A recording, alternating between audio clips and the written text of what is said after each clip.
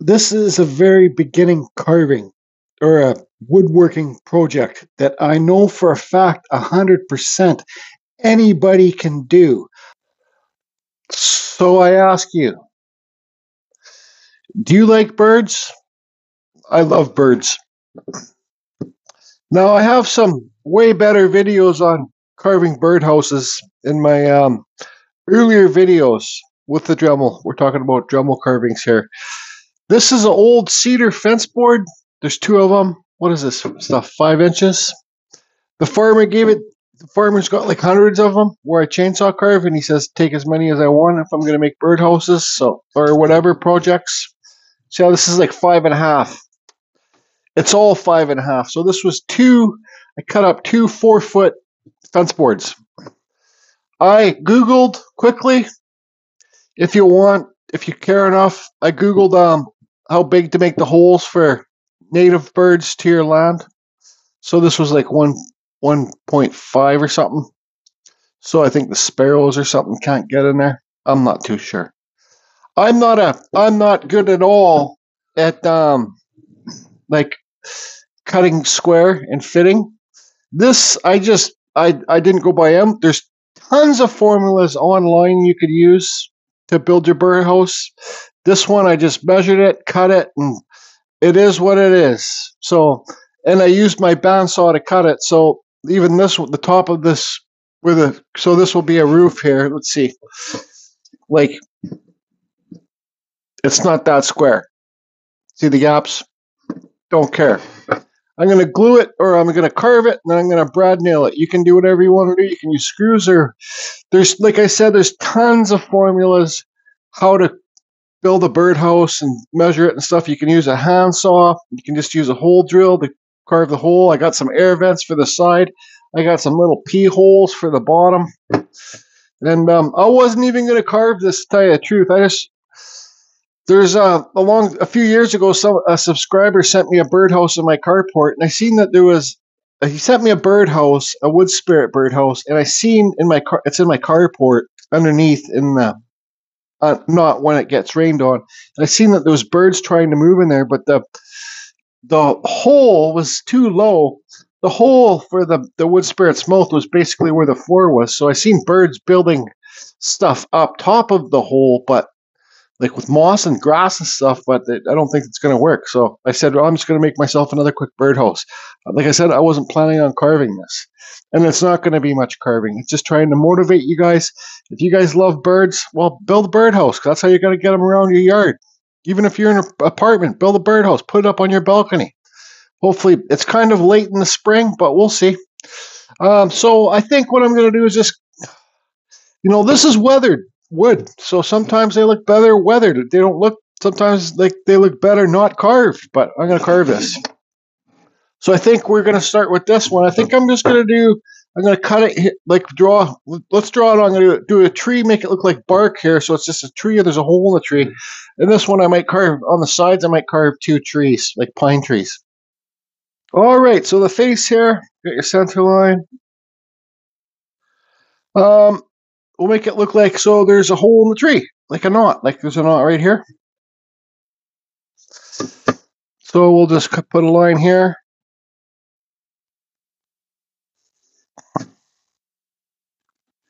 And a line here. Now we'll remove a bit of this wood on the side here to make this tree stick out. And all we're going to do is kind of like, you can do some stuff for this knot. So it kind of looks like a knot. Crazy weird stuff around it. Then we're just going to do some lines. Cut in some lines and go like this. And just do a quickly carving so it looks like there's a hole in the friggin' tree. Yep, Dremel carving. So I'm going to start off with the Kutzall Extreme Flame Burr. Wherever that is, right here, if anybody wants to get these burrs, if you're going to get into Dremel carving, I suggest don't use the Dremel burrs. Yeah, they're good for some little details and stuff like this, but burrs like this are the burrs that really hog out the wood and make your carving experience so much more enjoyable. This is the Kutzall Extreme Flame Burr. See how aggressive it is? Come on, zoom in. If anybody wants to get these birds, just go to the description below. It will take you to the council site. So I'm going to cut here, remove the wood, elevate this tree a bit. Then we'll use a different burr for the. Then we'll paint it. Then we'll sand it, and then that's all you need to do. You know, you could carve this so it's like a bum hole. Just kidding. You can make it so like that's a flower, center of a flower. The wood spirits I used to do, so it was the mouth and the beards come down. Like I said, there's lots of older Birdhouse videos in my playlist. But you can do whatever you want to do, right? So just have fun. That's what it's about. And it's about really, I might even paint this brown after. It's just about enjoying your time and having something in your yard that you love to look at that will support nature, I guess. You know, if you're married, you got a beautiful wife at home, or if you're a lady and you got a husband, you could draw a heart on. You can make it so it looks like a tree. You could kind of look like somebody got a knife and scribbled in the tree, put a heart on there, put your initials inside the heart. The possibilities are endless. Okay, so this is pretty straightforward.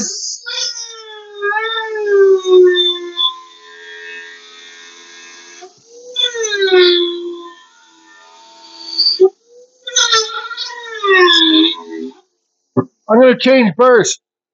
It's still the extreme. I just put a sharper one in there.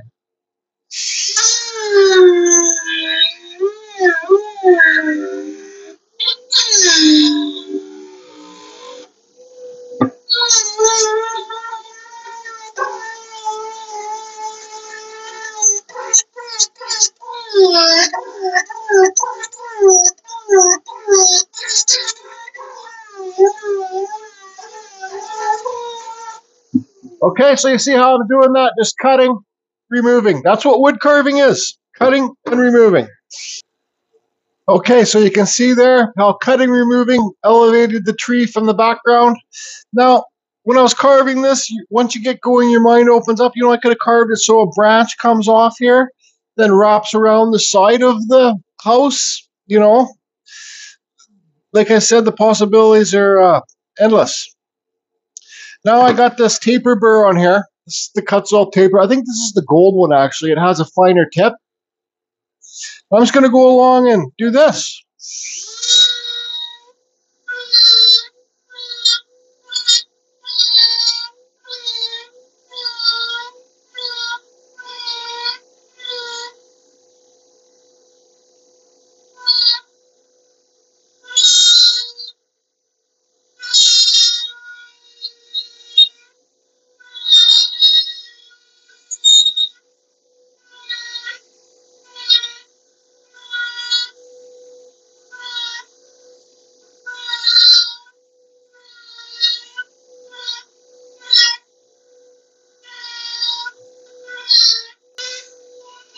Yeah, that's good enough for me.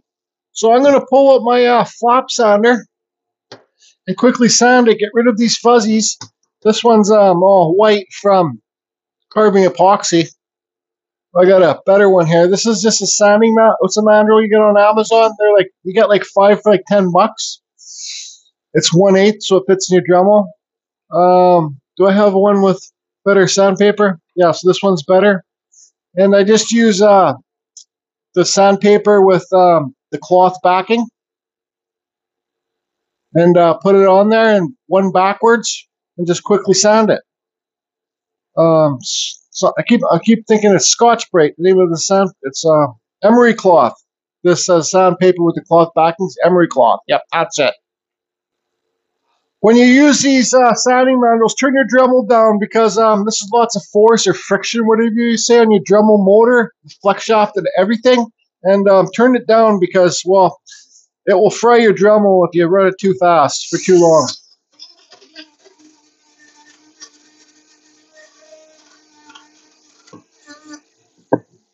There you go, good enough. There's your tree. So let's move on to the sides. Let's keep running live. So this, also, so where's the bottom of this? This is the bottom I wrote on the parts. This is the roof. Bottom, where are you? Oh, here it is. I got the P holes in there. So the way I made my tree house is like kind of like that. I was going to carve the bottom to match the top, but this one has, I left a little bit of a lip on it for the birds to sit on, have a little break.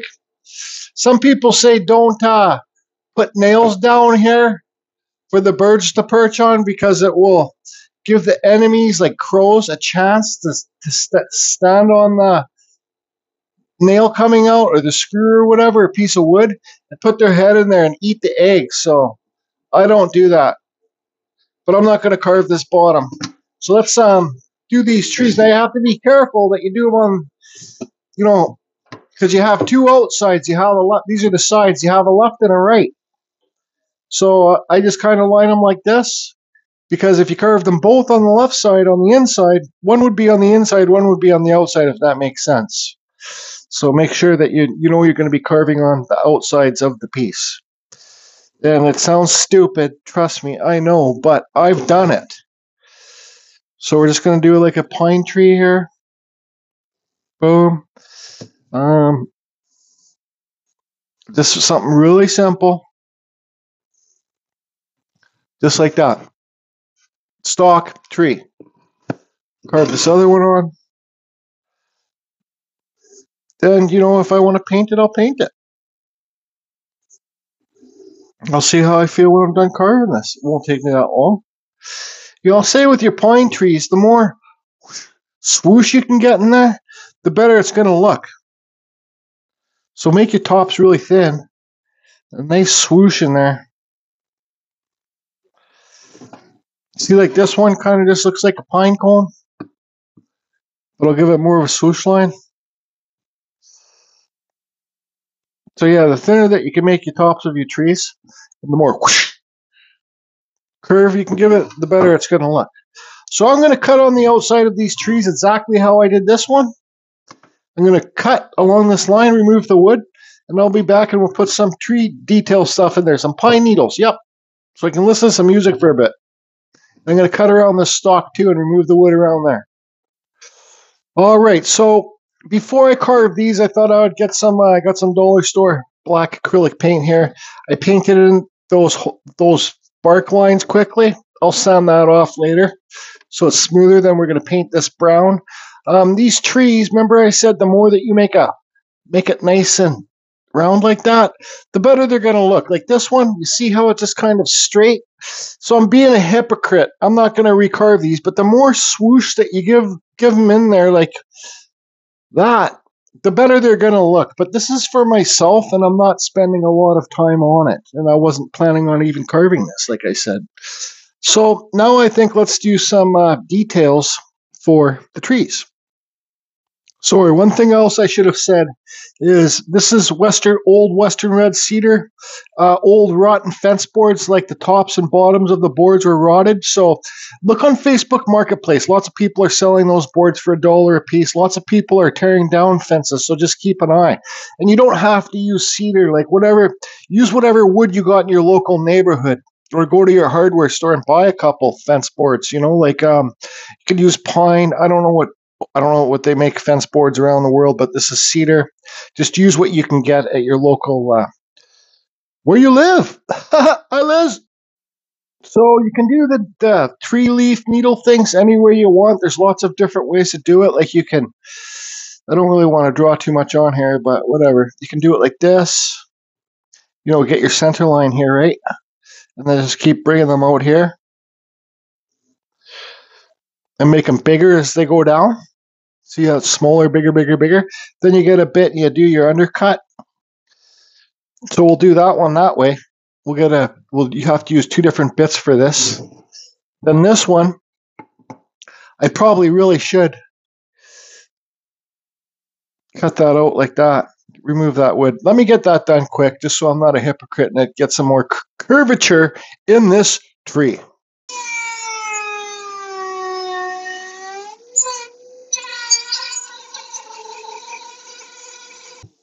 Okay, there's simple fix for a easy problem. So this one, we'll do, well, we'll kind of do it the same. So you got your center line here. You can just keep bringing it out from the center.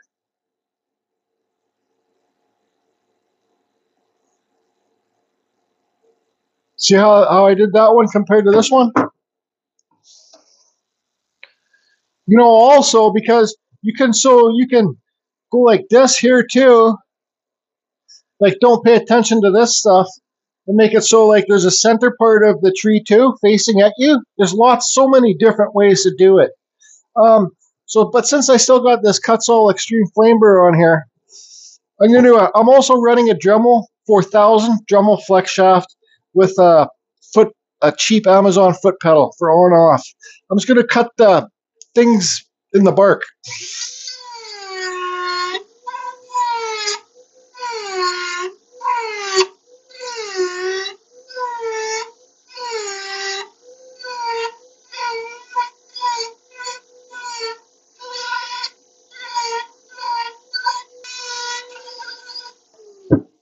Nothing special, just quick little things. So let me hook up a different burr. I think I'll use the Kutzall taper burr. This is the silver one. It might be, no, this is the silver one. And I'm going to cut these out first. So try and do a little bit of an undercut, remove your wood, cut, remove the wood, cut, remove the wood on both sides.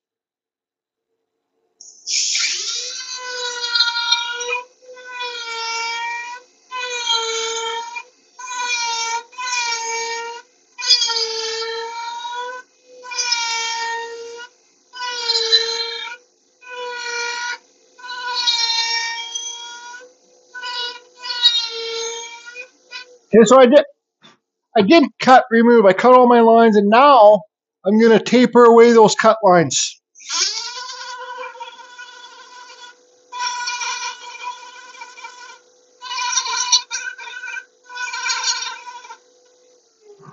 So you see this branch rides underneath this branch. So all this, I'm going to go down one side and taper that away all down.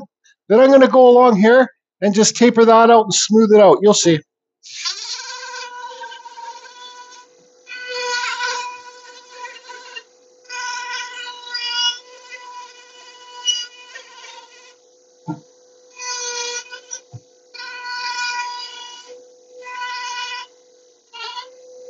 Okay. So what am I doing here?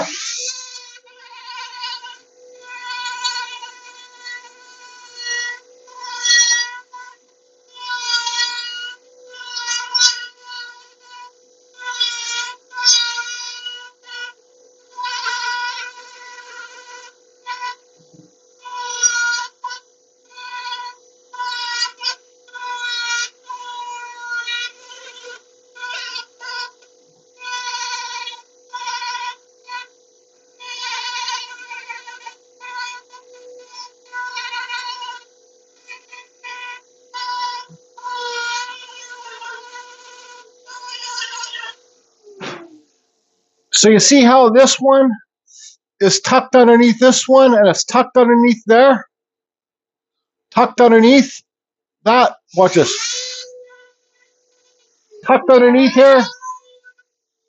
This one's tucked underneath both of them. This is the middle one, right? And this one's tucked underneath that. So let's just keep going with this burr. Like I said, this is a simple carving.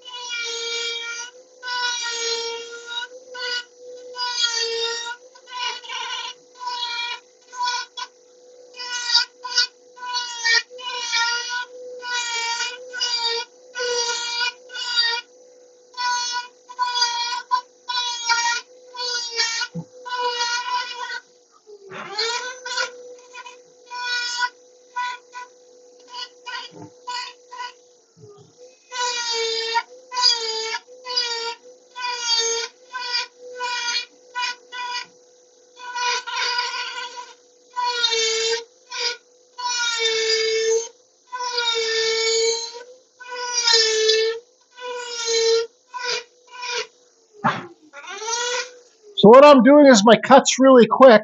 Then I'm going to come along after and clean up down where it underlaps, like right here.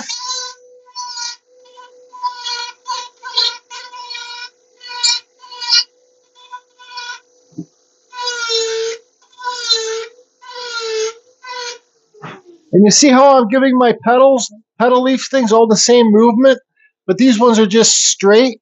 So what you can do is just give it a cross.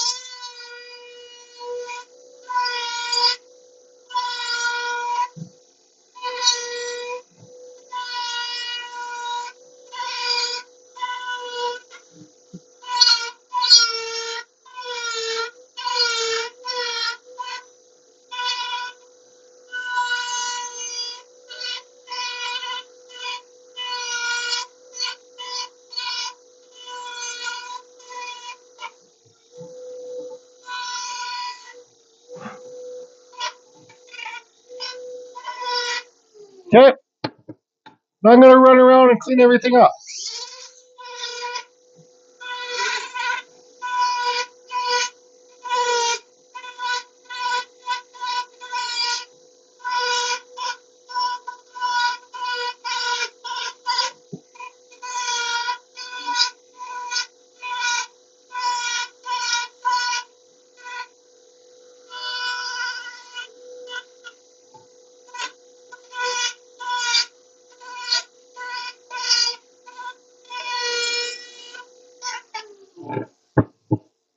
So there's that type. You could use the metalworking bit. The aluminum cutter like this one here, and use it on edge like I'm showing on my finger on the edge, and give this really fine details. But that's good enough for that one. Now this one, we're just gonna go, like I said, come out from the middle.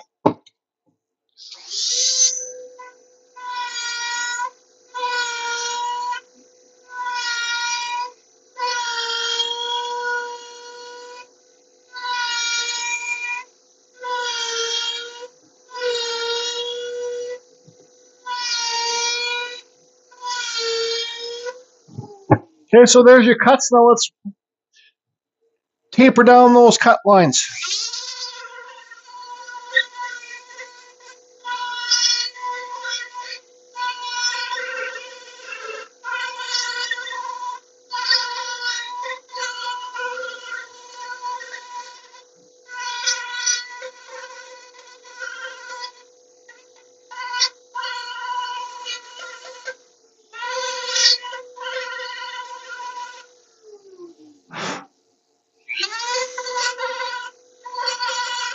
And trust me, I know I'm really rushing this. So now you got your center of your tree, right? Your tree would go like this. So you want to bring some lines down each side, starting at the center. Actually, what we'll do is we'll do an undercut like this.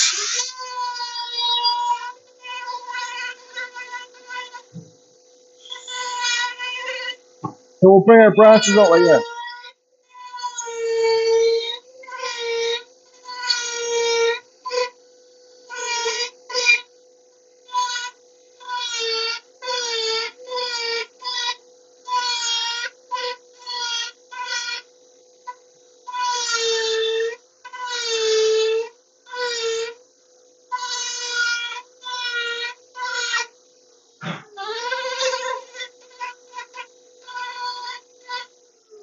So that one's undercut on that side, so let's try and switch it around. So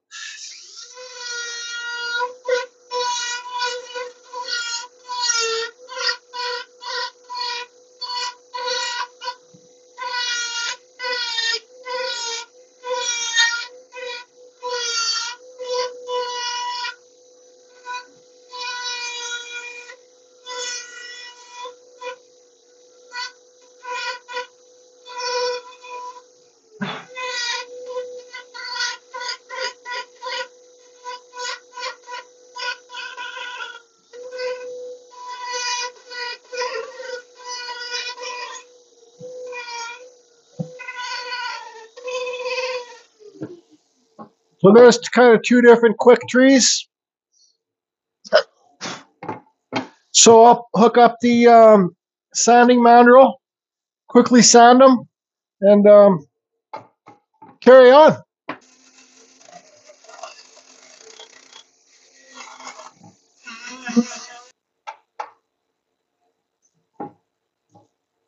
So we will get the wood burner out and burn around these edges later. That will act as an undercut.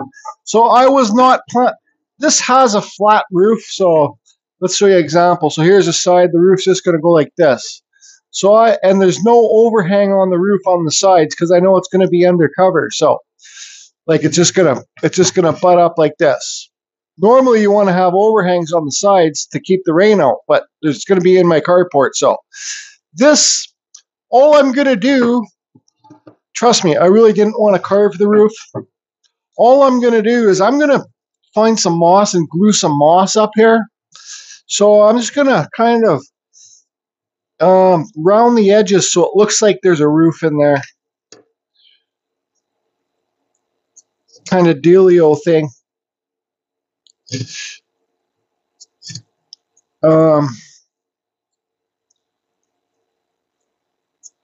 Yeah, and you can make it so, draw a line here. You can remove some of this wood so it looks like there's a fascia board there, and you can kind of have like your little shingle ends there.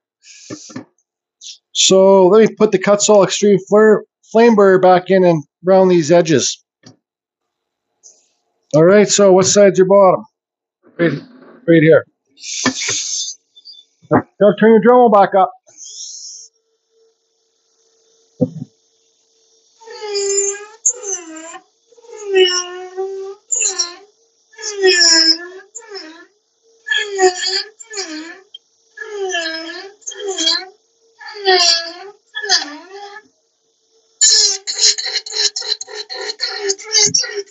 Just quickly round them off. Now here, fascia board.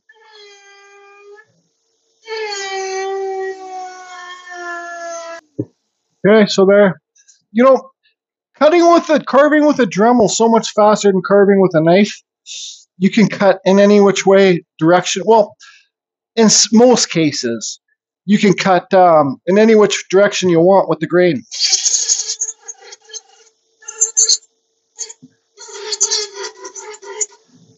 Okay, so I'll finish this off and then we'll do I'll show you the wood burner and painting.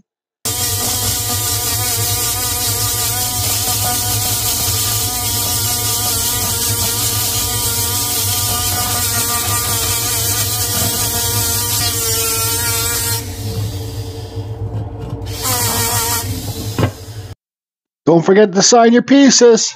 So I got everything carved to the quickly way I wanted to carve it. I hope this is able to motivate some of you. One thing I thought I was filming, but I wasn't filming. This is a cheap Amazon wood burner. When you buy this, you get a bunch of different tips. And I just wood burnt around the edges of everything. Like you can see the wood burn in here. And the shingles down here. And around everything and up under the stock. This helps separate. This acts as an undercut because you're getting deep under there. And when you're doing the painting, it creates like a ditch. So the paint, I don't water down my paint, but some people do. Just Carve Rob likes to water down his paint. But if you do water down your paint, it likes to travel in the wood. Depends how whatever dense it is or stuff absorbative. It will act like a ditch, so the water won't go from the tree to the back piece. All right. So I suggest for the very beginners, get yourself a cheap Amazon wood burner. Yep, it's great to have. So now I'm going to paint. I'm just going to paint this. I got some dollar store paint here. I'm not going to film painting.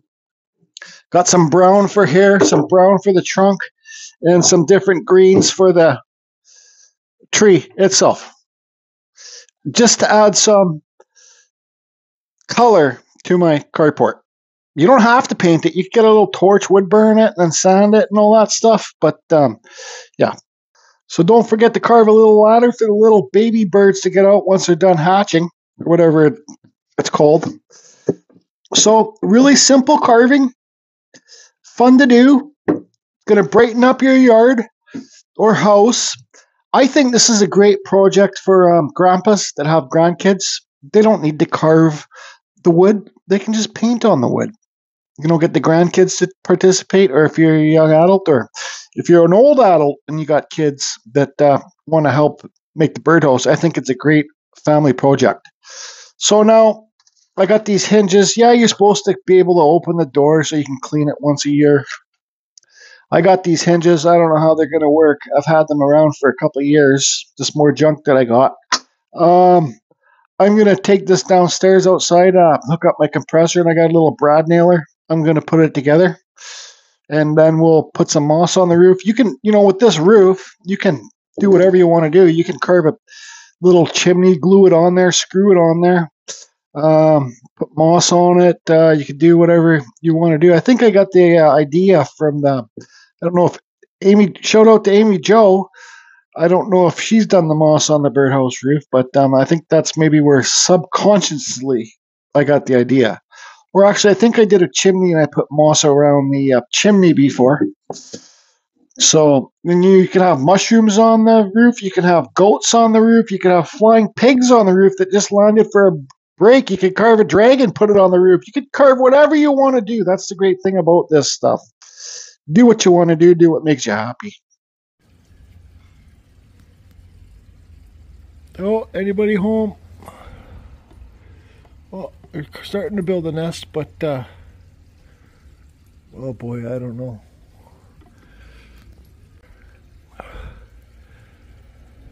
Hello? Is anybody home? You can see in there they're building the nest, but the bottom of the thing's right here. So I don't know if I should just leave this. I'm not going to take this down. No, I'll leave it up. So I use my hot glue gun first to put it together. This little one here. Like I said, you guys can just use nails or whatever. And another thing too, I'm not going to bother putting a door on it. If I need to clean this thing in a couple years, I'll just carve another one. Or I could carve a hole in the back here and then put sheet metal over it, clean it out. I'm not putting these hinges on it. Pass. But there's the other one up here.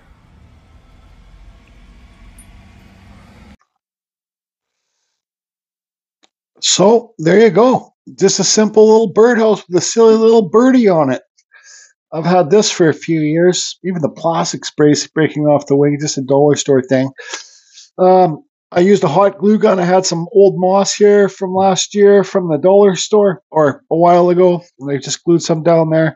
I had these little acorns that I got, I don't know, from a tree somewhere a couple of years ago or a year. Put those on there. Put one up there. Pisses me off because I had a little tiny pine cones I had saved for. I found them on a tree, underneath a tree, and I know where they are. I'm going to get some more, but I couldn't find them. So, but anyways, that just shows you. You could make this tree the whole width. You don't have to cut it out and make it like a tree inside the wood.